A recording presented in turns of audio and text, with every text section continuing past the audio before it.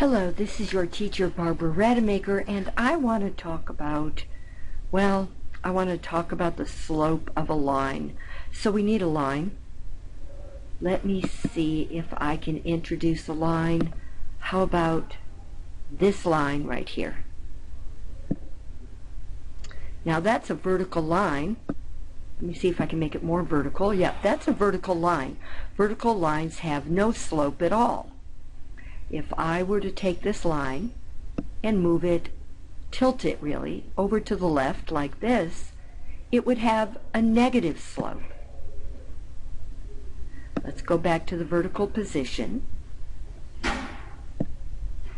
If I were to take the line and move it over to the right, it would have a positive slope. Let's go back to the vertical position. Now, if I were to take this line and lay it down,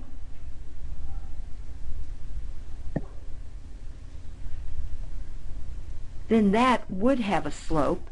It would have a zero slope. So, here are the possible slopes. 0 for a line laying down, no slope at all for a vertical line, negative slope for a line leaning to the left, and positive slope for a line leaning to the right. And that's the story on slope. Slope is slant. All right, talk to you later.